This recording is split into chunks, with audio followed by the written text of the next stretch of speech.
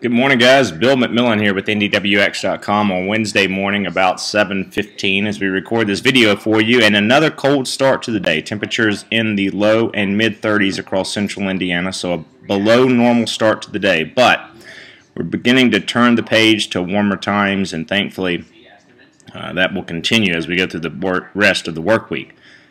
Tell you what, though, it sure has been a cold start to April. Temperatures that are running close to 12 degrees below normal for central Indiana, including Indianapolis.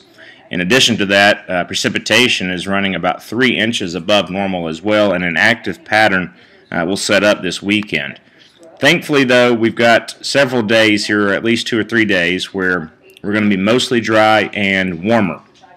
I think a good deal of sunshine can be expected today once we get rid of some of these early morning clouds. We'll deal with some mid and high level clouds this afternoon, but all in all, temperatures that will go to around 60 degrees for afternoon highs today. That's going to feel mighty nice. And then low 70s on Thursday.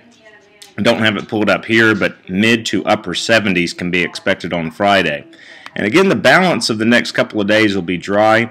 We will notice the chance of some showers in here late tonight and very early Thursday.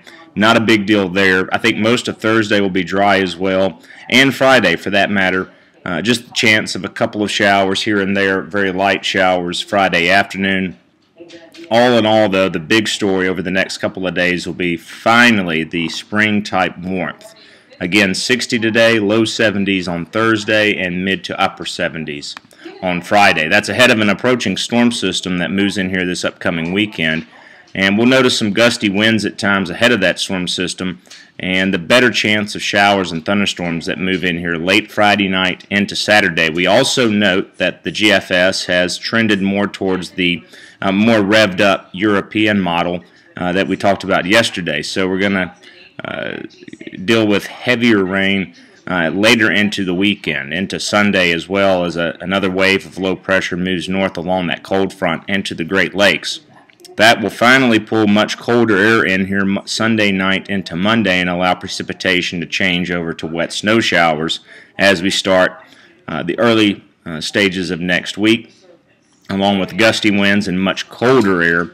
Finally, though, we'll begin to trend drier as we get into Tuesday and Wednesday. I will say, though, this is an active pattern, and our next storm system of significance will quickly approach the middle part of next week. It's also going to be a pattern, as we've been discussing, that is much colder than normal as we go through late April as well.